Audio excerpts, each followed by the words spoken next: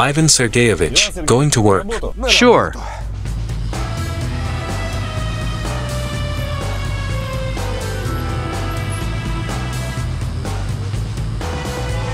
We've arrived, boss. Thanks, Ivan Andreevich, you are free for today. Have a nice day. And you.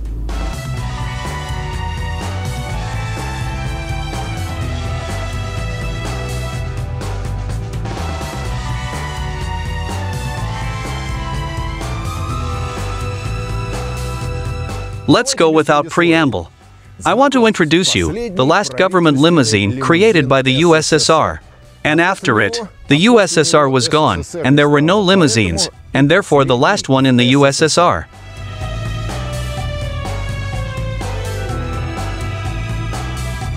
The Special Purpose Garage Museum of the Federal Security Service of the Russian Federation keeps the history of our country very carefully, since history is connected with the main personalities of the state. Thanks to comrades with a good memory, they remember everything and everyone by name. And the last government ZIL, that is, this limousine, simply must be there.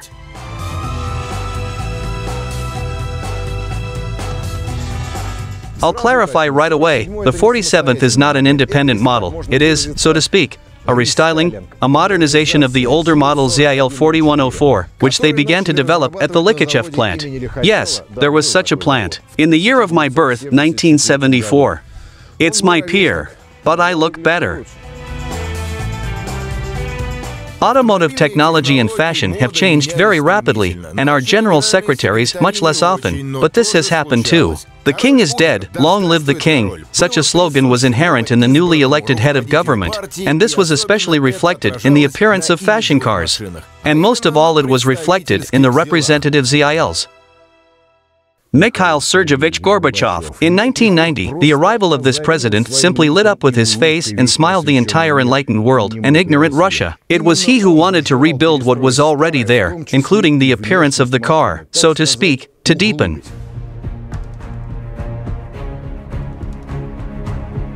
But it turned out to deepen more in terms of appearance, and it's good that everything turned out that way. We are still reaping the result of those machine reforms throughout the country. And so what has changed? Joyful socialist round eyes, that is, headlights, have turned into brick-shaped eyes from the manufacturer Bosch. The turn signals crawled out onto the wings, the taillights were enlarged, and the vents on the front doors also disappeared. Agree, the appearance was a success, and today it is stunning.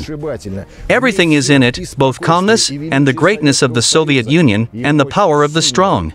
By the way, do you know how many layers of paint? 9 to 15, and each one was polished. Can you imagine what a painstaking process? And the last layer was applied after running tests. But the rest of the limousine, as I said, remained the same as it was before that very reform. The strict black tailcoat of the giant-sized body remained the same length, 250 inches long, 82 inches long.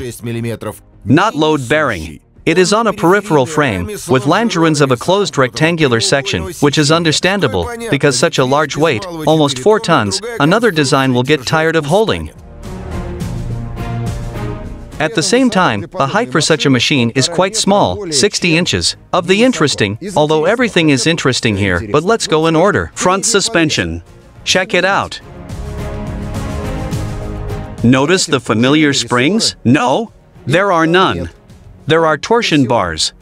Since we are talking about the suspension, I will tell you about it in more detail. Front suspension lever, torsion bar. The lower lever is unary, strengthened by draft. The shock absorber goes through the upper A-arm, in the place where normal cars have a spring. In addition, there is also a stabilizer bar, and to everything else, there are ball bearings. Also, the brakes here are disc in a circle, and the rubber was called Granit. It is tubeless and bulletproof. Now Continental has been installed here, and this is also correct. In the last years of operation, just such a one was installed. Granit tires have some features, very rigid sidewalls, and a special gel was poured inside. Thanks to this design, the wheel, shot through in several places, did not lie on the disc, and the car, without slowing down, reached its destination. Ideal for chases like in the movies. Another interesting point. The trunk opens intricately, the license plate leans back, opens, and all this huge cubic capacity. is 60% occupied. By the way, there is also the neck of the gas tank. There is a spare tire on one side, and special communications should have been installed under the covers.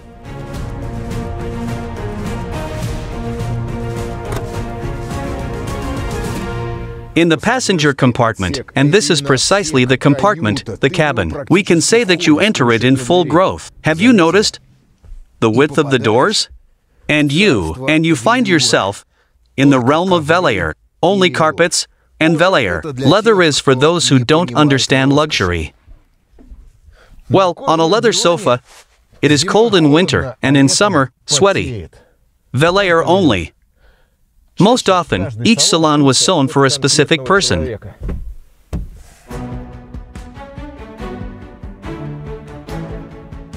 Cubature, that's what's amazing. Extend your legs, this will not surprise anyone. Landing like in an airplane, expensive. Finishing was carried out from trees to choose from, alder or coral birch norma. It was necessary to stroke the native birch trees to concentrate thoughts. You can also turn on the lights and illuminate government documents.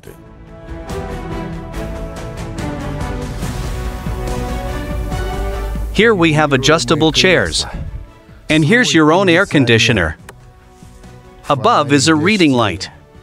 On the right side, radio engineering, stereo, the Riga receiver. Here. Hello, I'm listening. Have you seen this? There are two handles on the door.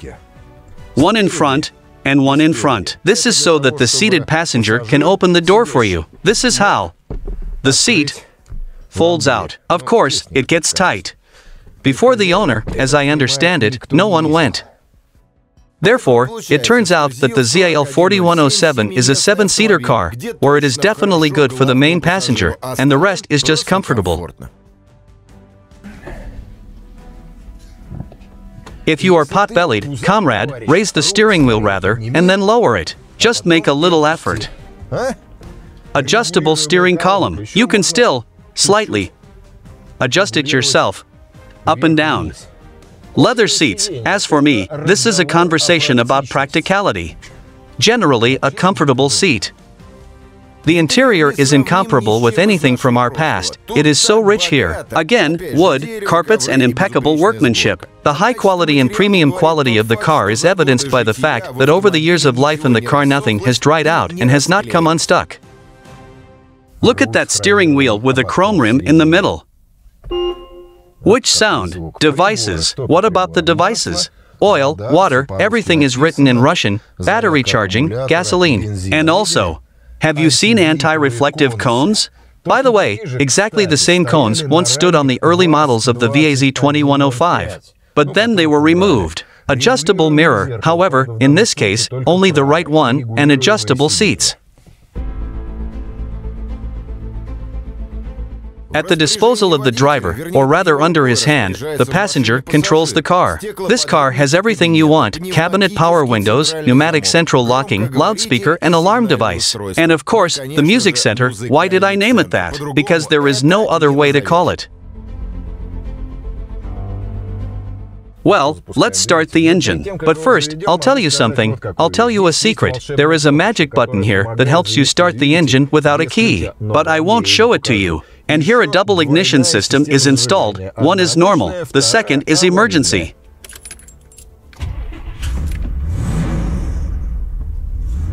And now I'll play with the buttons.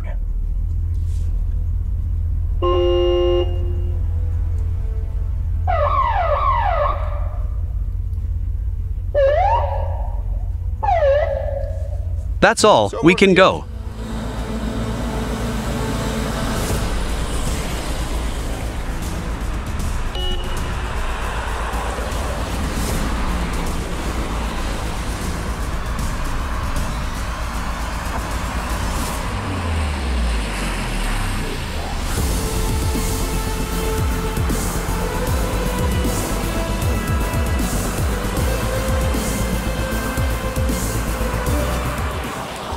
Ask me, how does an ordinary person feel when he presses the accelerator pedal in this executive ZIL? A word comes to mind that should not be spoken aloud.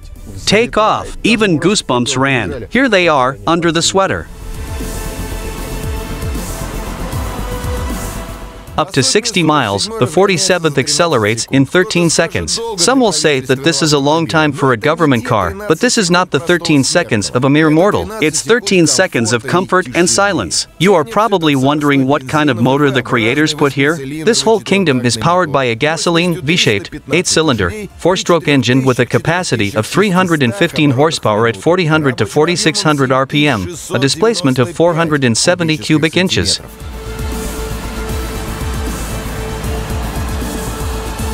I remind you that the ZIL 41047 model is 255 inches long. Big car, isn't it? Also here is an amplifier and a rail. Turning radius 295 inches. And then there's an automatic 3-speed gearbox. The transmission has a mechanical stop to hold the vehicle on a slope. It is released automatically when the ZIL starts moving. You feel the gear change with your whole body. The body shakes a little when moving from step to step. But this is not that unpleasant breakthrough. This is precisely the transition from one world to another. To a world where you matter. To a world where you can go 120 miles an hour down the main street of the city, from the airport to the government building.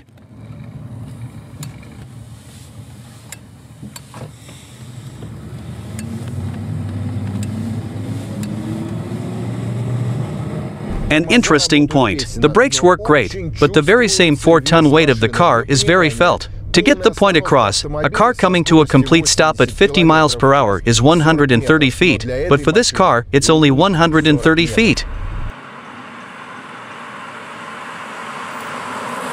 So, what else? The 41047 limousine has a 30-gallon fuel tank and an extra urban fuel consumption of 10 gallons per 100 miles.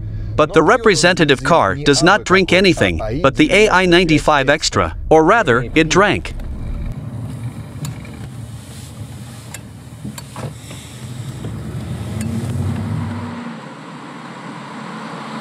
About the rear axle, it is spring-loaded, hence the smooth ride. The springs themselves are small leaf, large length, 61 inches. The width of the sheets is 3 inches, the thickness is 0.3. To reduce noise, Soviet engineers placed polyethylene anti-creak pads between the leaf springs. The suspension also has jet rods. With all the monumentality of the car, with my height of 75 inches, it's a bit cramped for me. But this tightness is pleasant, enveloping. Do you understand me? Does comfort tightness exist? Namely, in this car, the tightness is just comfortable. And how it drives. This is exciting. Such a soft ship.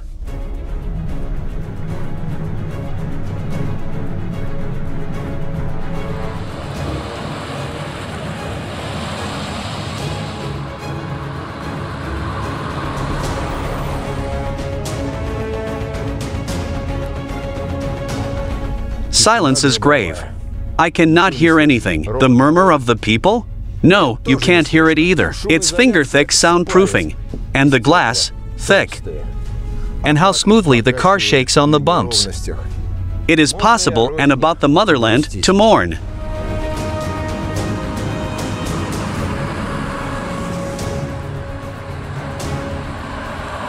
The car is very massive. Being the driver of this limousine, you go and feel all the greatness. It is felt that this is not Chaika, this is ZIL, and it talks about it with all his appearance. Luxury, wood, excellent driving experience, nice to be behind the wheel. I really like this car. Of course, it drives like that, in the Soviet way. In this style, I can say that a good car, good transmission, sometimes kicks. It seems that this box is the same as on Youth and the steering wheel is the same, but there is much more luxury here. This is really noticeable and can be understood simply by looking at the entire interior decoration. Cool, cool, nothing more to say. ZIL 41047, in fact, even today meets all modern requirements for such machines. Timeless construction. Having created the car in 1974 and producing it in essence until 2002, the designers created history. All the time it has been modernized and improved. In total, 128 models of various modifications were assembled manually, and the car had prospects and a reserve for the future. But then the all-Union betrayal happened, which gave us McDonald's and other achievements of developed countries. the last ZIL of the USSR. Sadly. But the comrades who keep history remember the names of both heroes and traitors. Remember everyone. We all also remember. Therefore, the hunt continues.